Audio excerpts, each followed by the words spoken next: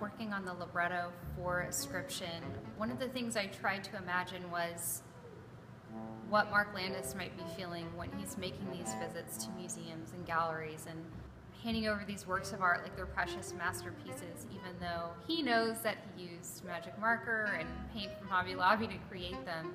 Sort of what's running through his mind, and the answer is quite a bit.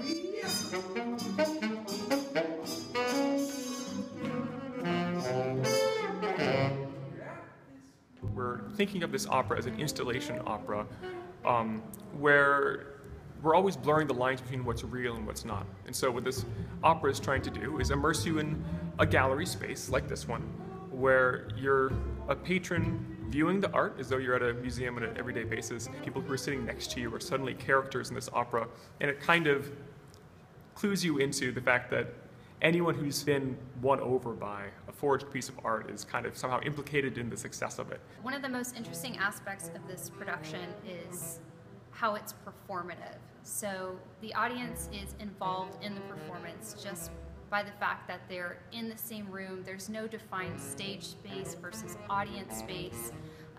The numbers move throughout the gallery in ways that you might not be expecting, and that's what we want to do. We want to surprise people.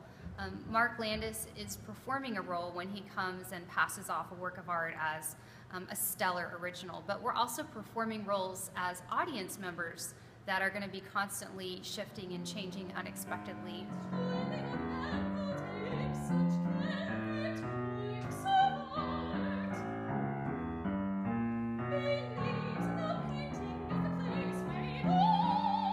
It's a chamber opera, and so we have 4 principal roles. We have a roving band of musicians that are 5 deep, and they're stationed throughout the gallery. So at various parts of the production, you'll have a scene taking place in one area, and then a different sort of installation taking place in other spots.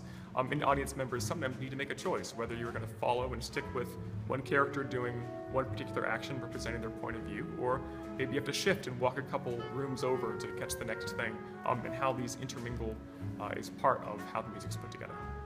One of the wonderful challenges I had to deal with as someone creating the words that would be sung is, how to display the complexity that Pride-He's feeling, but at the same time maybe a little bit of, maybe feeling a little sneaky and a little proud of himself in a different way too, not just for what he's created, but for what he's getting away with.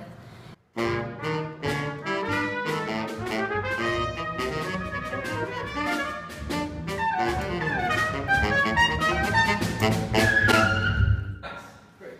So go ahead and just leave right.